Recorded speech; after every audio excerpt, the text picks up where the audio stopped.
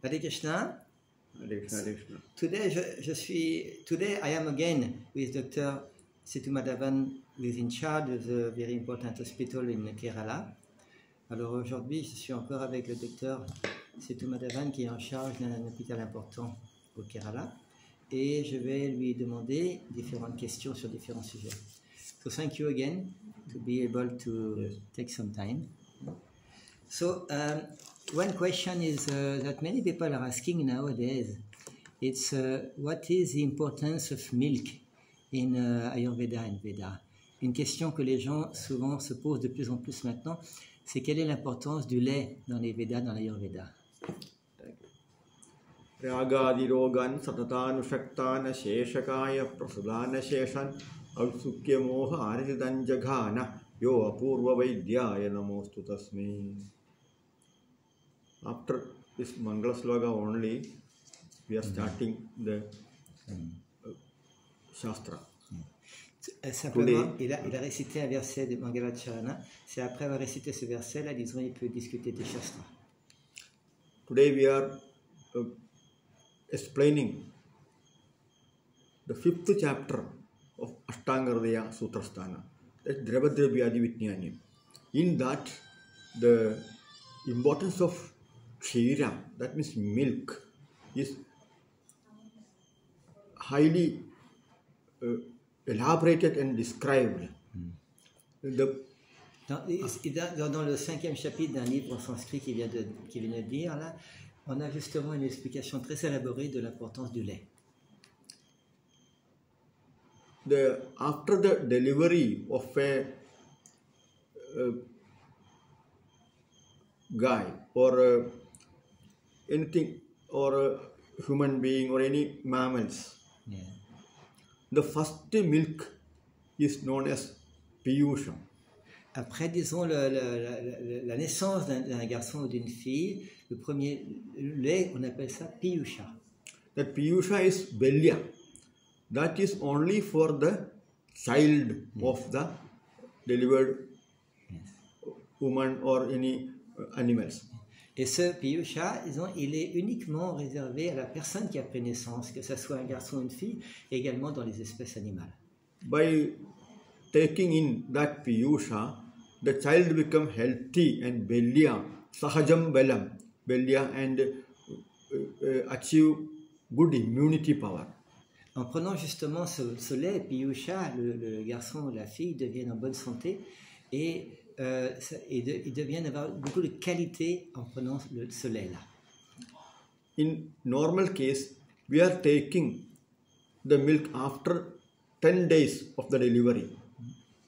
Up to the 10 days, the milk is for the child. Et en période normale, on prend ce lait 10 jours après la naissance. Et ce lait, il est uniquement pour le garçon ou la fille qui a pris naissance. If the milk is more, we are taking it and pouring outside. If you are allowed to drink the child become problems, maybe dysentery, etc. Si le garçon ou la fille, il ne prend pas justement le lait de la mère, alors il peut avoir des problèmes, comme par exemple des problèmes de l'intestin. That's why we are taking the milk for other purpose, and we are feeding the guy, that means cow, food for improving the milk. Then only we are taking the milk for our own purpose, and the milk is preserved by the cow to their children. The children, that is highly preserved by themselves, and we are not taking fully to our purpose. Après avoir pris bien sûr le lait de la mère, l'enfant il prend le lait de la vache. Et ça, disons, au début, c'est pour, disons, le bienfait de la personne, mais ce n'est pas uniquement pour le bienfait de la personne. Otherwise, if we are allowing to drink the milk to the child, then it will become disease or diarrhea, etc. by indigestion. We are feeding the cow the other food, and that improves the milk, and the quantity and quality is improving. And we are taking that milk 1/4 to the child and 75% to human beings or other purpose. Et quand on prend justement le lait de la vache, là, il y a 25%, je veux dire, pour les êtres humains et 75% pour d'autres buts. Alors, ce qui est important de réaliser, c'est que ce lait-là, il a différentes valeurs, différentes fonctions. To the cow, 4 nipples. Somebody is taking only 3 nipples milk, one reserving for the child. Then the child becomes nourished and healthy, and we are not taking full milk to our purpose. We are giving sufficient milk to the child. Yes. C'est pour ça que, disons, quand on a un enfant, on réserve du lait de la vache pour l'enfant qui va, disons, se développer là. C'est pas uniquement pour notre but personnel à 100%. Otherwise, we are allowing to take full milk to the child, then the child become diarrhea, etc. Yes. And this the common milk properties we are explaining then. Et si par exemple on donne tout le lait que donne la vache à l'enfant, alors l'enfant va avoir des difficultés, par exemple comme la diarrhée. C'est pour ça que c'est important de savoir dans quelle proportion donner le lait à l'enfant. Swadupakarasam snigdham ojasyam dhaduvardhanam Ottapalam P.O /malam guru shitalam P.A.H.R.C. This is the property of common milk. Swadupakarasam. By taking in the taste of the milk is swada, that means sugar type, meetha. Ojasyam, that nourishes our dhadus, and ojas is the tejas of dhadus. Ojas is vriddhi, ojas is improving, dhadu vardhanam. Vata pitta haram vrishyam. Vata and pitta, not aggravating, that will shamanam. That is come down, the aggravation is not there, no kopanam. Vrishyam. Vrishyam means that improves the semen quality and this dhadu parinamam. Yatkinjit madhuram snigdham, brahmanam belavardhanam, manaso harshanam mecha talsarvam vrishyam uchide. That property is in the milk, the vrishyam property. C'est-à-dire, là, dans les versets qu'il vient de réciter, là, le verset explique que le lait, il est toujours un petit peu sucré, hein, l'uriam, il est un peu sucré, et ultimement, en prenant du lait de la vache, on peut diminuer les tendances de vata et kapha, et ça permet, disons, d'augmenter ce qu'on appelle ojas. Ça veut dire, disons, ce qui est rapport au dhatu, ce qui est rapport à l'immunité intérieure, l'immunité personnelle. Ojasyam dhaduvardhanam vatapittaharam vrishyam /malam. This is aggravating the kapha property. Guru and this heavy and shitalam in the nature is cold type, cold nature. Le lait, il a cette capacité justement d'augmenter, disons, les tendances à vata, c'est-à-dire qu'il est lourd, il est sucré, il augmente vata, il augmente kapha, pardon. The common property I am again explaining. Swadupakarasam snigdham ojasyam dhaduvardhanam vatapittaharam vrishyam /malam guru shitalam P.A.H.R.C. P.O means milk. Tatra gavyam tu jivaniyam rasayanam. Tatra gavyam tu jivaniyam rasayanam. In the cow milk is jivaniyam. Jivaniyam means it improves our whole body and the immunity, etc. power. Rasayanam. Rasayanam means rabho payo hishastanam rasadinam rasayanam. That means our metabolism improves by the milk, by the cow milk. En prenant justement du lait de la vache, le verset là qu'il récite, qu'il développe mot par mot maintenant, à partir du sanskrit, il explique que justement le lait, il est très important pour la santé, très important pour le métabolisme parce qu'il va nous donner beaucoup de force et d'énergie. And chatatchina chata means you are any injury and this any other external problems by beating, etc. For that purpose, the cow milk is good. Chadachina hitam. Medhyam. Medhyam means to improve the brain property, especially the memory power and other problems by the doing the brain. Brain function is very most important. Brain function improves by the milk, cow milk. Et en continuant sa description des mots sanscrits, il explique que le lait de la vache, il va, disons, augmenter la mémoire, ce qu'on appelle avec le mental. C'est très important pour le corps. And bellium.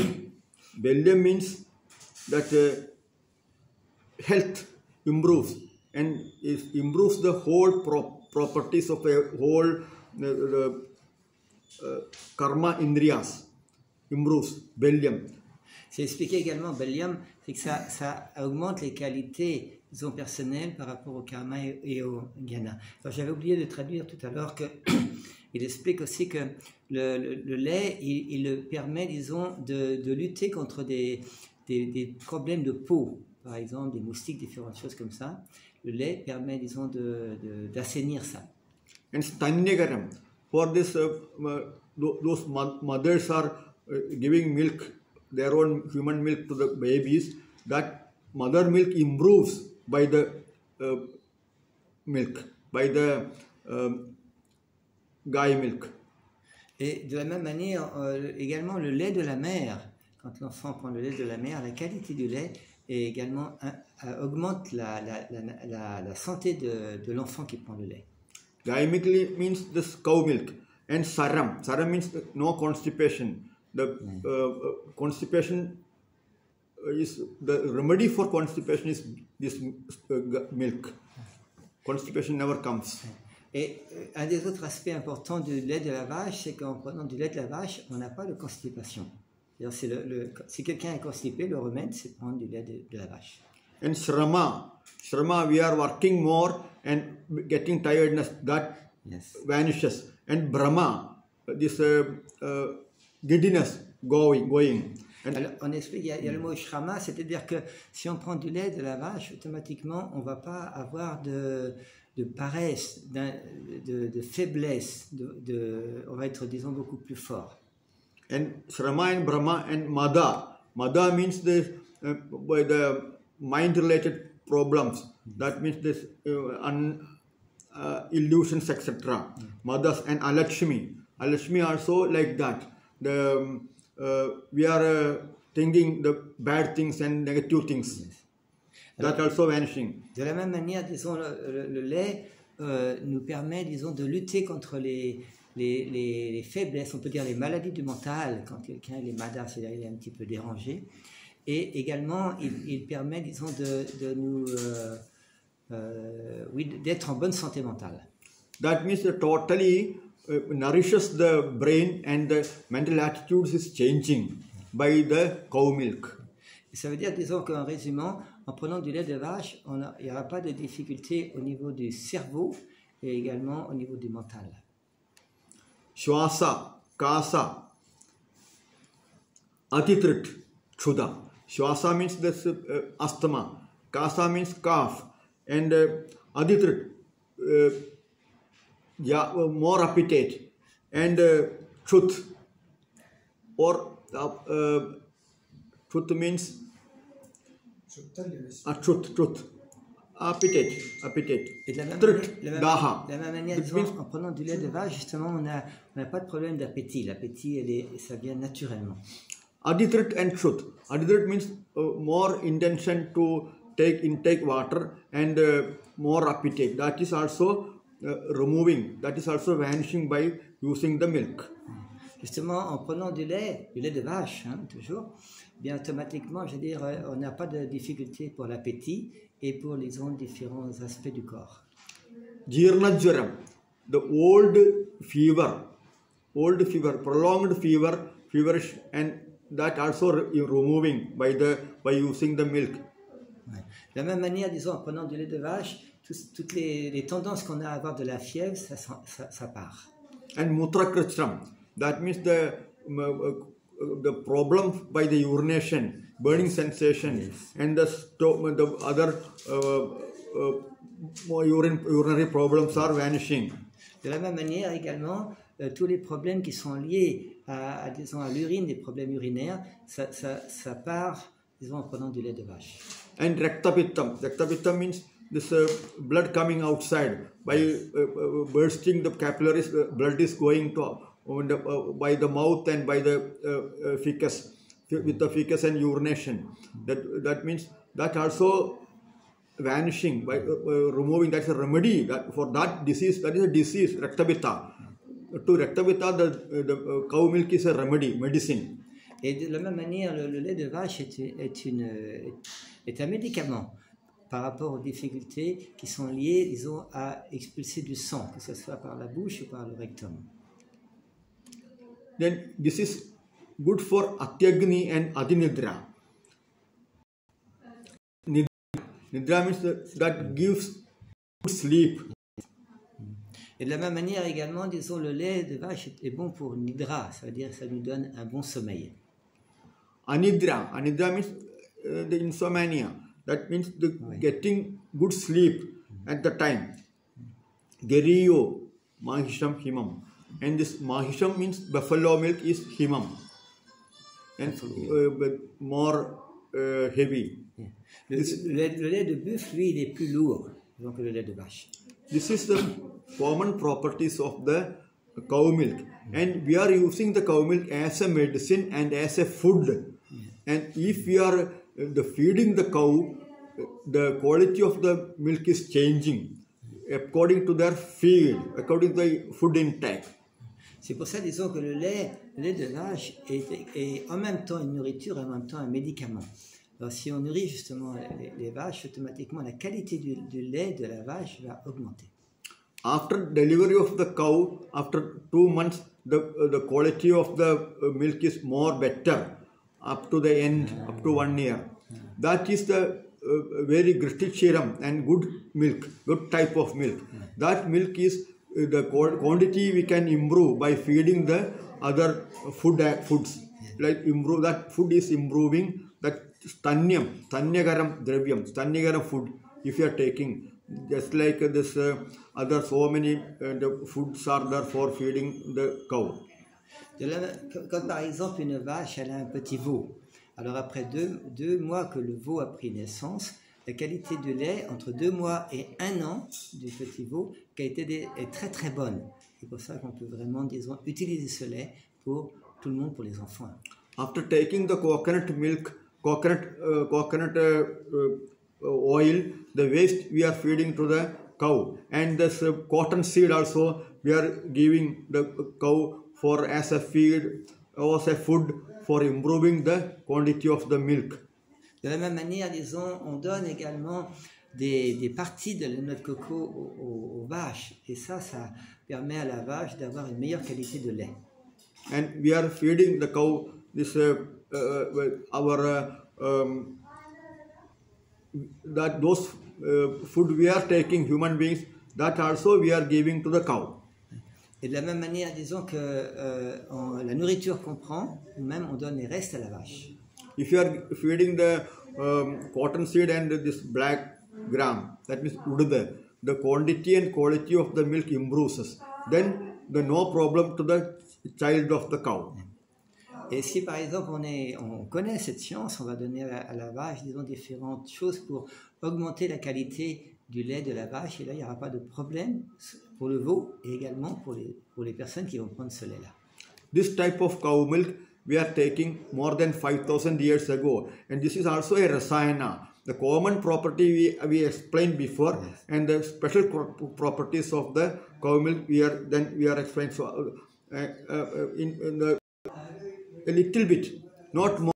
Briefly we are explained, and yes. This is the stand of Ayurveda according to the milk and the milk products, the curd and the yes. Curd water and this buttermilk and this butter and the ghee is taking from the curd and these direct taking from the milk and the old ghee. These whole things are different properties. Yes. Et c'est cette science de l'Ayurveda qui explique ça depuis plus de 5000 ans, les qualités du lait. On voit le lait et également ses conséquences, c'est-à-dire le yaourt, disons le buttermilk, hein, c'est le petit lait, on appelle ça en français, et également tout ce qui est rapport au ghee, bien entendu, hein, ça donne toutes les transformations du lait sont également très importantes, c'est ce qu'explique l'Ayurveda. Alors là, le docteur a juste présenté quelques aspects de l'Ayurveda par rapport à un seul verset. And ghee is good for the brain development. Blood-brain barrier is overcoming and no problem to the brain. And brain injuries, etc. removing. De la même manière également, le ghee il est très bon pour tout ce qui est rapport au mental. Et on utilise également le ghee pour des opérations, des traitements pour les gens qui ont disons, des difficultés au niveau du mental. After some time, after half an hour. And the quality of the ghee is most important. If you are taking from the milk, the butter, that is different quality. And if you are taking butter from the curd, that is very good. And that butter is after cleaning and melting, that ghee is very good. De la même manière, quand on parle de ghee, on a le ghee qui est fait à partir du beurre. Mais c'est meilleur d'avoir le ghee qui est fait à partir d'ail, ça veut dire le yaourt. Parce que les qualités sont beaucoup plus importantes dans ce cas-là. The water from the curd is very good for this improving the Srota Shuddhi and the blockage. Et c'est pour ça que le ghee, disons, qui est fait à partir du yaourt, il est beaucoup mieux pour aider la personne à débloquer les blocages qu'il y a dans le corps. Curd water is improving the blockage of the Srotas, especially the heart blockage, etc. De la même manière, ça permet, disons, aux artères d'être en bonne santé et de bien fonctionner. But curd is creating the heart blockage and skin disease and the fever and diabetes. Yes. Mais en même temps, disons, le curd, disons, le yaourt, il a aussi des effets il donne du diabète, il donne, disons, différentes activités comme ça. That's why we are insisting the niyama for using the curd. Naivadya nishinai voshnam vasandoshna sharal suna na mulgasubam na kshaudram na grudam na chanamalagam na abhinityam na mandam anyadha jvarasrpitta visarpa kushta pandu amaya pradam. This is mentioned. This is the method. This is a niyama, law of using the intake the curd. Curd is don't take in the night. Yes. Don't take daily, and with curd alone don't take. With sugar or with amla or with ghee or with green gram soup, we can use this curd, and less sour also not good, and this Vasanta Rutu and Sharat Rutu also not good for intaking the curd. If you are taking the curd, we are ignoring the niyamas, the laws of the curd using, that creates diabetes, yes, fever or any other diseases. Raktapitta means this vomiting of the blood, etc. and urination, blood problems. Kushtaroga means the skin problems, especially this psoriasis, etc. And Pandu, anemia, this thalassemia, etc. That is the main problem. Is the reason is the curd. If we are using curd as per the Shastra, then no problem. If you are ignoring the Shastra niyamas, the diseases will coming, and the whole problems to the heart and the kidney and the skin and this diabetes, etc. and fever, etc. coming. No immunity also going. That's why the niyama is insisted to the curd only. Dans les Shastras, on a une partie qui s'appelle niyama, c'est-à-dire les choses à faire, les choses à ne pas faire. Alors les Shastras recommandent, par exemple, d'utiliser le curd et le yaourt de manière, disons, appropriée. Ça veut dire ne pas en prendre le soir, ne pas en prendre tous les jours, ne faut pas prendre tout seul, c'est-à-dire le prendre avec par exemple du sucre, avec des amla, avec différents produits. Parce que si on ne fait pas ça, si on en prend, disons, à des heures pas appropriées, on en prend trop, automatiquement, il y a un grand nombre de problèmes qui arrivent. Par exemple, le diabète. Par exemple, le fait de vomir plus que nécessaire. Tous ces problèmes arrivent dus à une mauvaise utilisation de la nourriture. C'est pour ça que c'est important de suivre ce qu'on appelle les shastras. Et dans cette partie, les shastras, on appelle ça niyama. The curd, that's why the curd coming under the Shastra limit and not daily use. And this is very important to avoid diseases and immunity development. C'est pour ça, disons, que le curd, le yaourt, disons, il doit être pris suivant le conseil des shastras, c'est-à-dire de temps en temps. Et si on le prend, disons, de cette manière-là, ça va augmenter notre immunité et notre santé physique. After removing the butter from the curd, that means the centrifugal and that other machine is there, and by hand or etc., that is Bellona, and here the Katagol. After removing the butter from the curd, then only the resting solution, white solution, is known as buttermilk. Yes. That buttermilk is more on chach in Hindi, more in Malayalam. Buttermilk means takra in Sanskrit Bhasha. Buttermilk in English. Yes. Et c'est pour ça, disons, que si on enlève le beurre du yaourt, on va obtenir ce qu'on appelle le buttermilk, c'est-à-dire en français, c'est le petit lait. Only after removing butter from the curd, the rest solution is known as buttermilk. The quality, the quantity, etc., we can control by pouring cold water. And according to the buttermilk, the Shastra says, Natakra sevi vedhite kadachil, natakra sadhya prabhavam diroga, yada suranam amrudam pradhanam, tadha naranam bhuvitakramahu. That means takra is just like amrita. Amrita, the whole diseases protecting, preventing the takra. Takra is just like amrita to human beings. Yes. Et le verset qui récite également en sanskrit, il explique que, disons, si on suit ce principe-là, ce qu'on va prendre, la nourriture, c'est comme amrita, c'est-à-dire du nectar. The whole diseases we can control by using the proper takra.